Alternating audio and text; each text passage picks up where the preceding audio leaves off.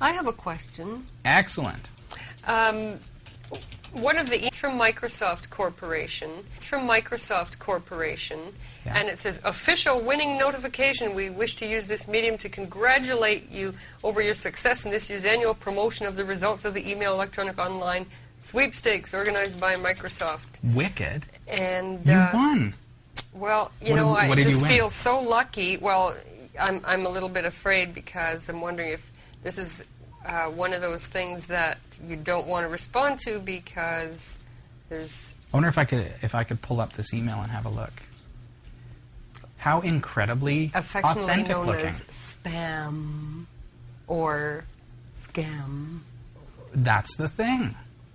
Okay, so what do we notice about this? It looks like it's from Microsoft. And this is, we've talked about this kind of stuff before where it's like you got to be careful what you open on the web because something may look convincing, but it could be fraud. It could be something that's meant to try to get your personal information. And they can have a very authentic-looking logo. And Certainly can. As you can see here, it looks pretty authentic. I've seen them from PayPal. And, people will click the link to, it'll say, somebody has compromised our servers. Click here to change your password. And then you go to the website, and it looks just like PayPal, and it says, enter your old password.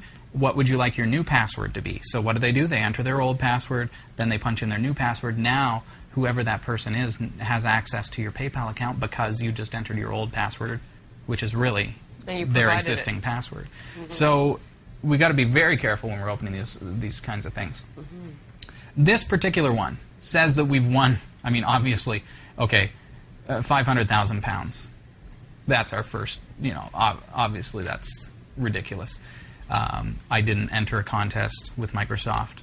Microsoft is not the kind of company that just calls people up at random and says, here, have $500,000. They don't do that. What they do is they update your computer and reboot it without asking. But they don't hand out 500,000 pounds. All right? Not going to happen. But what we can look at here, some of the things that we see is, one, my name is nowhere on the email. It doesn't say, hello, Robbie Ferguson, you have this opportunity. So that's a red flag. Sometimes they'll say, dear sir, dear madam, or dear Robbie, because maybe my email address says Robbie at category 5 or something like that. Right. So they grab your name and you think, oh, well, that looks legitimate, but it's not. That's the first thing I want to look for. 2, it says undisclosed recipients. Well, if this was really to me, it's going to have my email address there. Probably my name. From, here's the biggest red flag, Microsoft Corporation. That looks authentic. Reservas at marcosgamero.cl. Welcome to Marcus Garnero Windows version 7, or however you say all that. Obviously not a Microsoft email, so you can just mark that as junk, delete it completely. Ignore that kind of stuff and be very, very careful what you open. Some of these things can carry, you click a link and it will bring up malware on your computer. If you're using Windows, it's especially susceptible. So you've got to be very, very careful of that kind of stuff. But of course, no matter what platform you're using, you're susceptible to what are called phishers and people who are trying to get your personal information. If you click on something that you think is legitimate and you think that it's okay to go to this website or it's okay to click here, you just got to be very careful. No bank or organization will ask you for your password online or by telephone.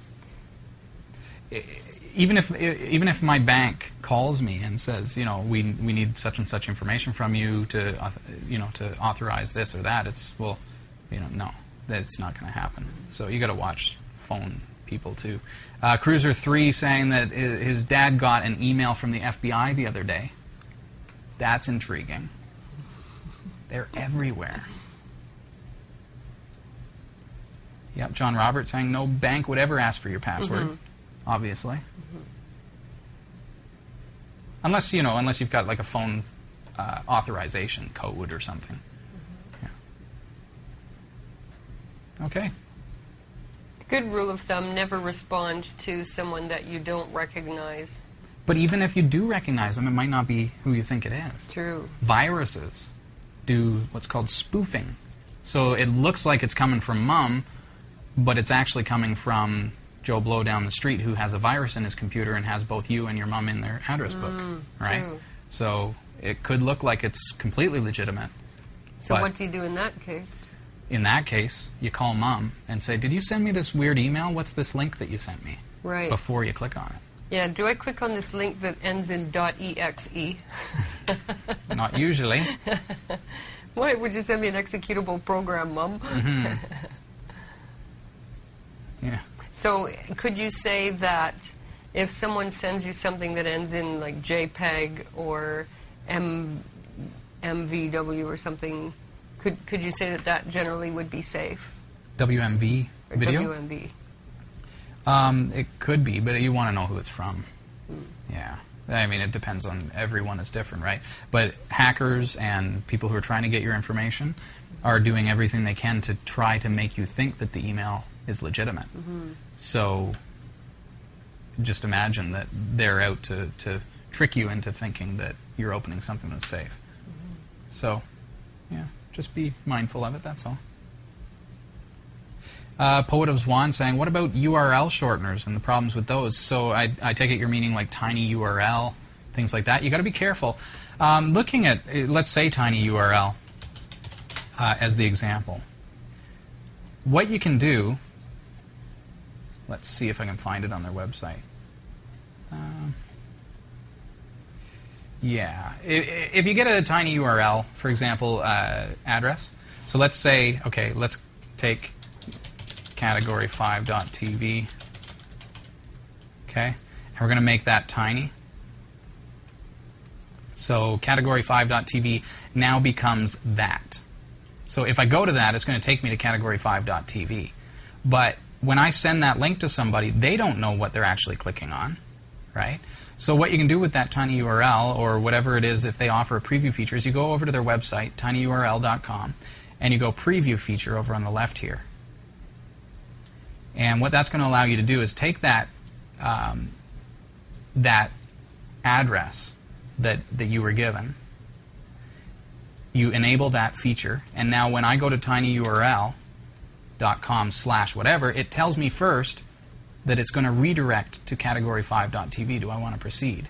So that's just using tinyurl as the example, but there are ways to make sure that you're finding out what that link is going to take you to. Of course, you can use stuff like wget. Go into your terminal and do wget space and then the URL that you were given and see what comes up. See where it redirects to. I'm sure that would work too. And then that way you're not you're just downloading the file. You're not actually activating anything or loading it in a browser.